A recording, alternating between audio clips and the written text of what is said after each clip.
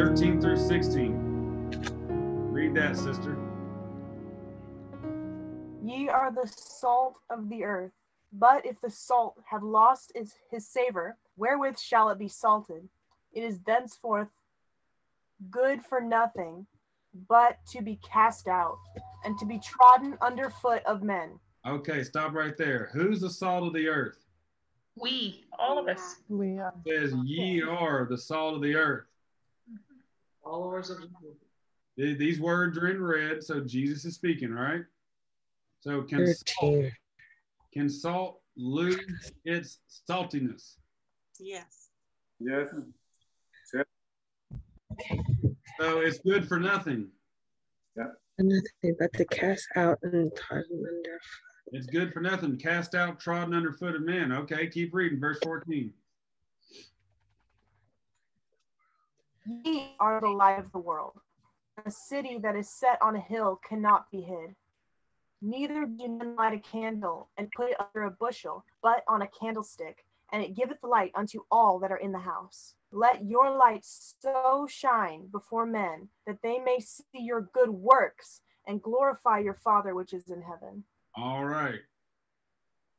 So, Amen. you're not supposed to hide your light. It says, right? You are the light of the world. Who's the light of the world? We are. We are. Okay. We are. We're not supposed to hide it and put it under a bushel, right? No. What's it say? Let your light so shine, okay, that they may see your Good work. good work. All right, y'all seen a pattern already, right? Yes. Good works. So your light is the good works that you do. People will see your good works and glorify your Father which is in heaven. Now, we're not talking about good works that get you saved. It's by grace. The Spirit of God comes to you, someone speaking, preaching the gospel, you believe the message, and by grace, when you believe, the Holy Spirit gives you the gift of God. He brings it, salvation, deliverance. It's the grace. You are free from all sin and death. You have eternal life. That's all free. You didn't do anything to do that. No man can boast. No man can boast. It's free. You can't do nothing. You believe, but once you believe, you confess that he's your Lord, right? Amen. You are his workmanship in Christ Jesus unto what? Work. Good work. Good works, that you were foreordained to walk in them. He created you in Christ Jesus so you can do his works. He put his Spirit in you so you can do the same thing Jesus did. The Father's business. Now you have a co-mission. God is on a mission. He sent his Son to do the mission. Now he took his Son up and put his Son in all of you to continue the same mission. The co-mission. Two of us, all right? So let's keep on going. Hannah, you want to read the next one too? Go to chapter 7. 7 verse 15. We're going to do 15 all the way down to 27. 27, 15.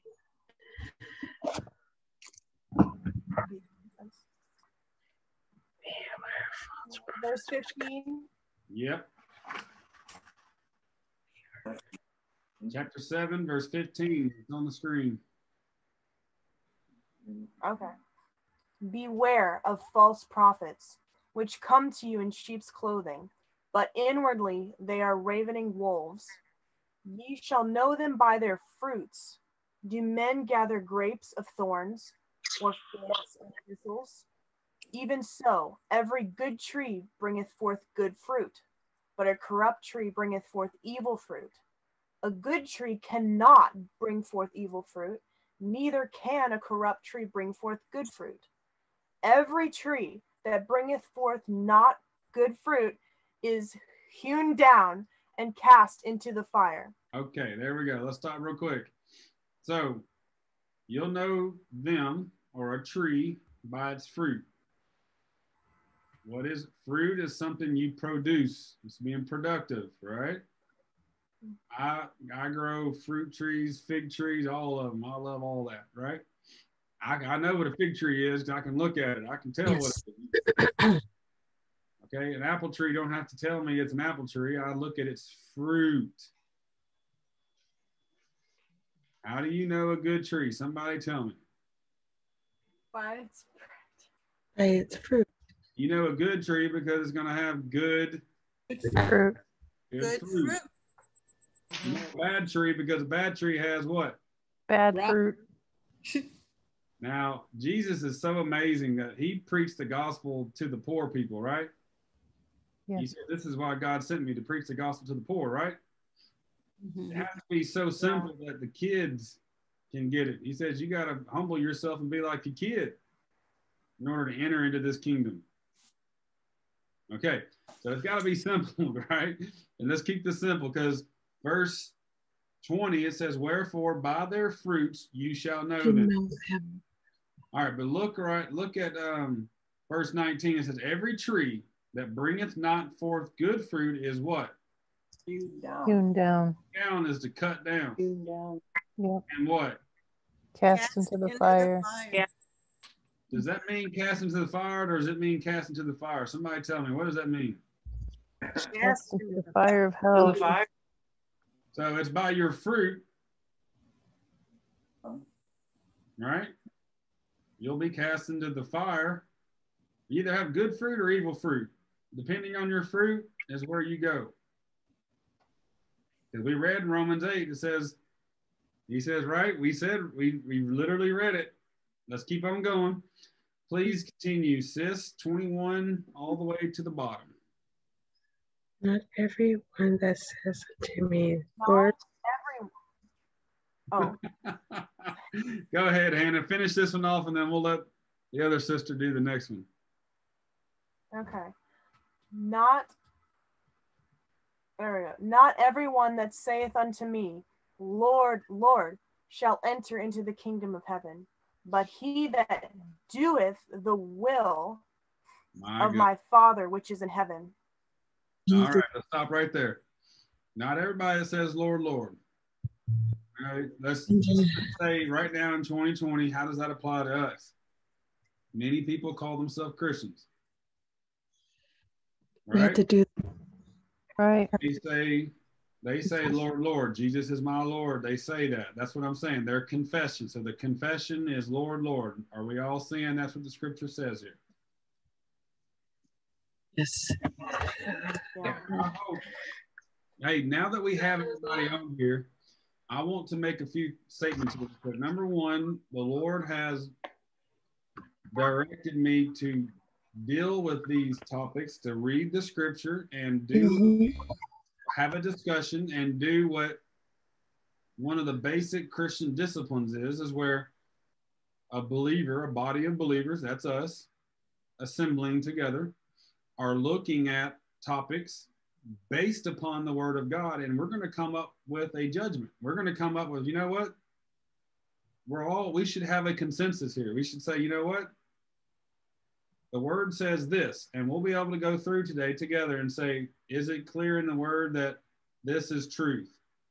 And then this is truth, and this is truth, and this is truth, because this is going to bring up several or dozens of different topics. We should be able to say, you know, and as we discuss this is what the word says about this. This is what the word says about this, and so on and so forth, right? So let this be a demonstration of heaven, how we take any topic and we look at it based upon the word, right? And anything that doesn't line up in our minds with the knowledge of God, we have a personal responsibility to pull that down, cast it down, and bring our mind into the level of obedience, lining up with the word of God. Y'all follow me? Yes. Yes. So let this be a discussion. This is a practice. This is us learning how to do this, because we're going to handle a lot of things. The goal of us assembling is to provoke one another to what? Anybody remember that scripture? Unto good works. Yep. And what?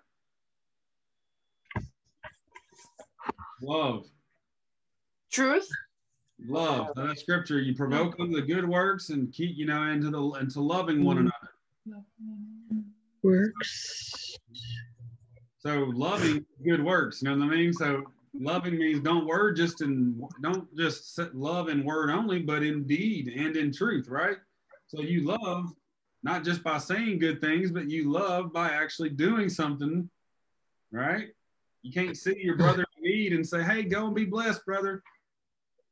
It says if you shut up the bowels of mercy, compassion inside of you, how does the love of God dwell in you? If you see a brother in need and you don't do anything to love them, you see the hearing, and you can have all the good intentions, but if you don't do anything, that's what you're judged by.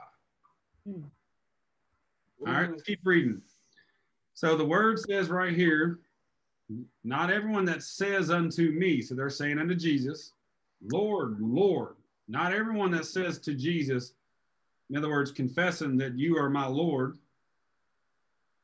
It says that if anyone that believes in their heart and confesses their mouth that he is Lord, they shall be saved. Anybody? Not everybody that says unto me, Lord, Lord. So in other words, they're confessing that Jesus is their Lord. Can everybody see that? Yes. Yes. The reason why I'm asking so many questions is because this is going against so many things you've probably heard. I will slow down and take all the time it takes because every one of you, you're worth it. Every one of you are sons of God. Amen. Okay? Every one of you deserve to be line upon line going through this and destroying doctrines of devils. Do you understand? The Bible says in the last days, they won't even adhere to truth, to sound doctrine, guys. They're going to go find someone that'll itch their ear. Yeah, New Age. Oh my gosh, yeah, we can go on a long list of that, right? New Age. So we're gonna get rid of all those traditions and doctrines of men, and we're gonna get in the word, okay? So everyone that confesses to me or saith unto me, Lord, Lord, not everyone that says, Lord, Lord. So these people are saying, Lord, Lord.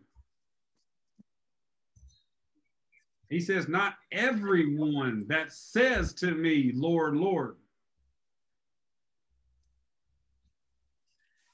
Right? Jesus is saying, not everyone that says unto me, Lord, Lord. So everyone that says they're Christian will not enter into the kingdom of heaven. Okay. But, so not everyone that hears the gospel, hears the salvation message, and then says they believe and confess with their mouth and call him Lord, they won't enter into the kingdom of heaven but he that hears and what? Doeth. Yeah. Okay. But he that doeth the will of the Father which is in heaven. Remember Romans 2? He that with patience, he continually does good. In other words, the will of my Father which is in heaven, right? Mm-hmm. Okay. So not everyone that says, Lord, Lord, will enter the kingdom of heaven, but he that doeth. So many will say to me in that day, Lord, Lord, haven't we? Here's the things that they did. They were doing things. We prophesied in your name. We cast out devils. We did many wonderful works in your name. But what will Jesus say unto him? I never knew you. Depart from me. Now, earlier he just said right here, everyone that saith unto me. That means there was conversation. They said unto Jesus, right? The Bible says that he knoweth what you need before you ask him. When you talk to him, he hears you guys. These people said the prayer or whatever you want to say. They said, Lord, Lord. They said unto him. They talked to him. God hears when you talk to him, okay? Yeah. They might have started off talking to him, but look, but he that doeth the will of my Father. Now many will say to me, now they're talking to him again. Now this is on that day. This is the day of judgment, guys, when they're being judged. Lord, didn't we past tense prophesied in your name? We cast out devils. We did many wonderful works. I will profess unto them, I never knew you. Depart from me, you that work iniquity.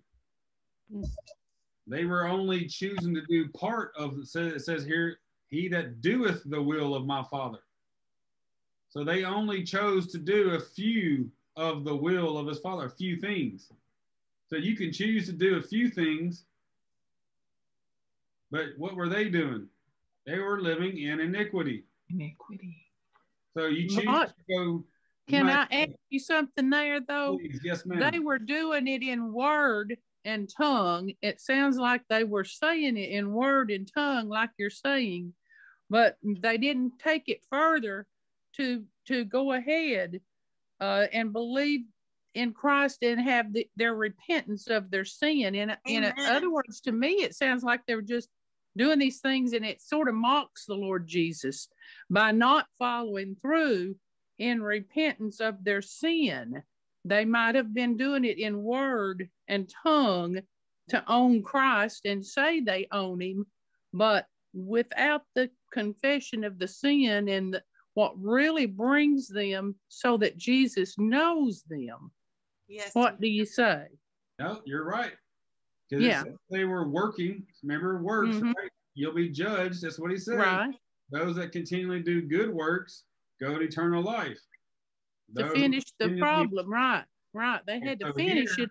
They didn't, did they?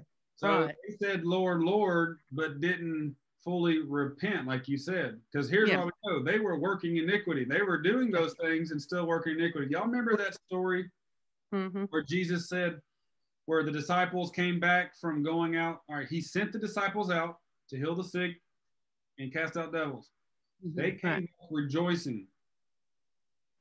Luke 10:19. I guess we'll go there right now. Yeah. Just for the sake of it, Luke chapter 10, right here. Behold, I give unto you, well, right here, 17. The 70 returned again with joy, saying, Lord, even the devils are subject unto us through thy name. They came back with joy, right? Right. They're excited. Wow. The devils come out of people by your name. Wow. Okay, so they were doing the good works, right? And he said to them, I beheld Satan as lightning fall from heaven. Behold, I give you power to tread on serpents and scorpions over all, okay, the power of the enemy, and nothing shall by any means hurt you. But look what he says here.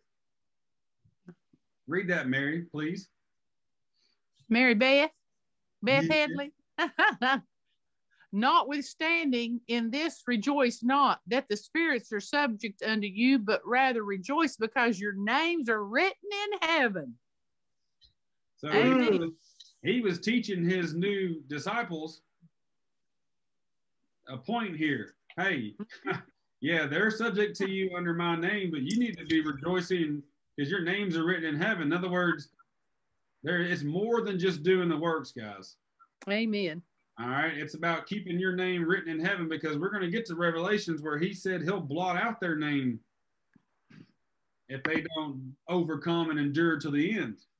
Right. You need to rejoice and make sure, hey, rejoice that your names are written in heaven. You need to rejoice that you're living in Christ and abiding in him, because if you don't abide, you'll be cut off, you'll wither, and you'll be cast into the fire. That's what we're going to get there, but let's keep reading. All right. Now, Matthew 5, I'm going to keep reading, guys, because the word of God has to do all the talking here, because, Lord, there's so many doctrines of devils out here on this. Here we go. He'll profess them, I never knew you. So there's an intimate relation. There is a relationship. Knowing him, letting him teach you. If you know him, that means you would not be working iniquity. Y'all see that? Right. So you can be in iniquity and still be casting out devils and doing wonderful works and preaching and prophesying. Y'all know this. Y'all see the preachers fall all the time in sin. Y'all see it. You can do that. You can be a believer and giving and tithing and doing all these things, guys, but living in iniquity. And guess what happens if you're in iniquity? Thrown into the fire. That's what the word says. Depart from me. That's right. I'm reading the Bible. Man. All right, let's keep reading. So Hannah, let's go 24 down to 27. Let's read that real quick. Therefore, whoever heareth these things and doeth them, I will liken him to a wise man. Hold up. Did built you his say house licking? I know this one. Liken. Okay, but you're sounding like a Like- robot. A what? Who Oh, says do I need to slow down? Lord? You're just kind of sounding like a robot. Let's see. All right, let's do it again. Okay. All right, so here's the sayings.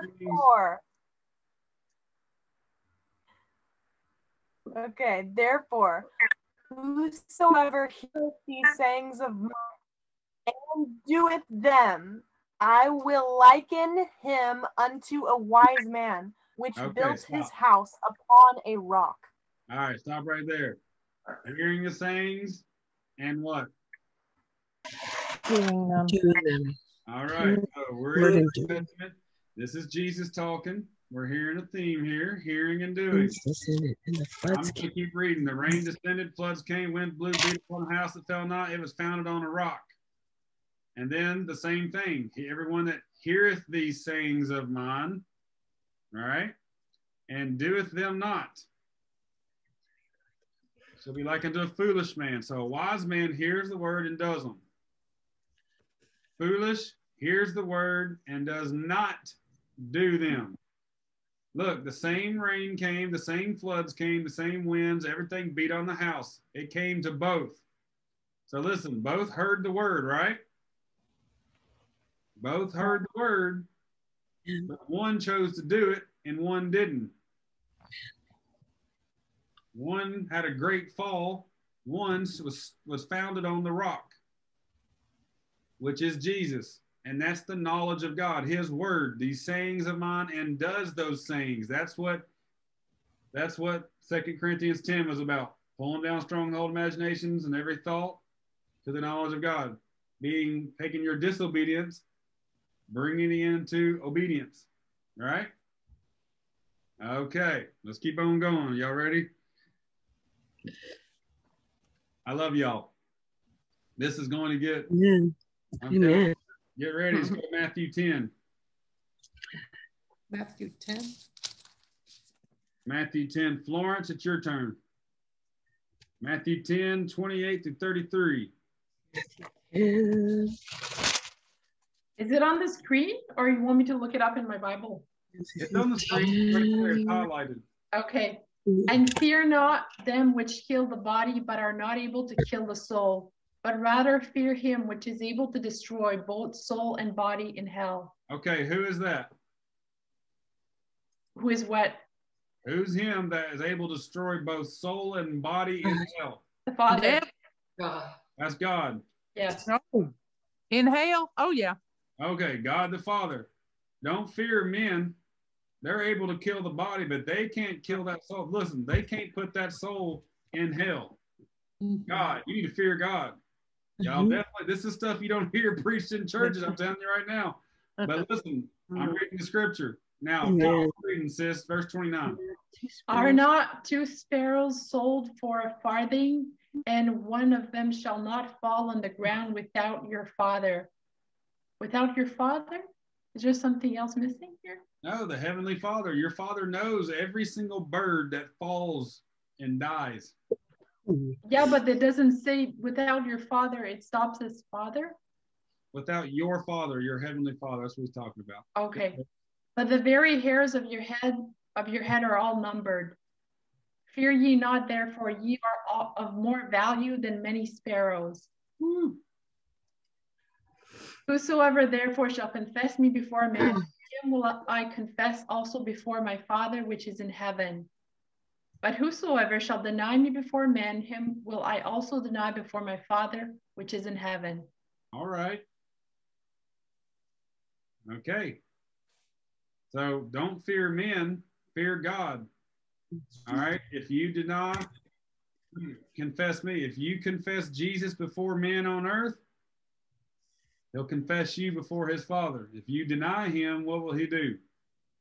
Deny you. Deny us. All right. Who's Jesus talking to here? Us. Us. to us. Yeah. He's talking to disciples right here, because right here, here's what he's telling them. He called him his 12 disciples. He gave them power against unclean spirits to cast them out and to heal all manner of sickness and all manner of disease. He took 12 apostles, right? He sent them forth. He says, go, right? He's telling them to go. He says right here, verse 7, as you go, preach, saying the kingdom of heaven is at hand. It's right here within your reach. Kingdom of heaven is at hand. He told them to do this: heal the sick, cleanse the lepers, raise the dead, cast out devils. Freely you have received. Freely give. Freely give. So he talks about them going in the name of Jesus, preaching and doing good works. Oh my goodness. Wow. This is his disciples. He told them disciples down here, don't be, he told his disciples, do not be afraid of men. Right? I just read it. It says, don't be afraid of men. They can kill the body, but you see, but God can kill, he can throw you in hell. So fear God, don't fear men. If he's telling his disciples, if you deny me when you go and preach, when they come at you and persecute you, when they come at you and try to beat you or kill you, if you deny me, I will deny you before my Father. All right, I'm reading the Bible. Is this pretty clear, right? Everybody follow me? We're going to keep going. Yeah. Who wants to read now? Matthew 12. Deborah, your turn, sis. Deborah Kaufman. We're going to Matthew 12, verse 33 through 37. Now, we already read this, so what I'm going to do is we're going to read it, and we'll just recap. Okay.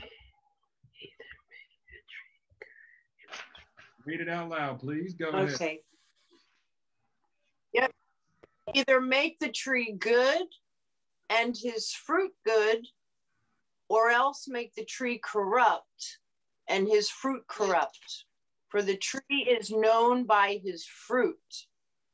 O generation of vipers, how can ye, being evil, speak good things? For out of the abundance of the heart the mouth speaketh. A good man out of the good treasure of the heart bringeth forth good things, and an evil man out of the evil treasure bringeth forth evil things. But I say unto you, that every idle word that man shall speak, they shall give account thereof in the day of judgment. For by thy words thou shalt be justified, and by thy words thou shalt be condemned. Wow. All right. I mean, you're either a good tree. How do we know you're a good tree? Well, we know by your fruit, right? Right. James said, if you tell me you've got faith, well, I'm going to see your faith by your works. Right? He says, if you have faith, well, I'm going to be able to look at your fruit and see that you have faith. If you've been born again and you repented and you live for Jesus, people should be able to watch you and see works or fruit that look like Jesus eventually. You see? Now, here's the next thing. Words. It says that by your words you'll be justified or be condemned. Mm-hmm. So in Colossians 3, it says, whatsoever ye do in word or in deed, do all in the name of Jesus. So your words are part of your works. God, see, when I was in, that's one thing that when I was in heaven, that time, I don't know, everybody here hasn't heard this, but there was two angels. I had an angel that was a scribe angel that tracked. He literally recorded my account for heaven's records. My words and everything I do is recorded. You better love God and take take care of his stuff, because as we read later on, it's a fearful thing to be in the hands of a living God who has tracked everything you do, because he's a king and we're king's sons, we're princes. Every prince has a scribe that tracks everything they do. This is a kingdom, and the king takes his kingdom and his business very seriously. Now, he will love you and train you, and he's giving you all that. The Holy Spirit will teach and train you up so that you will know and understand what he expects of you, okay?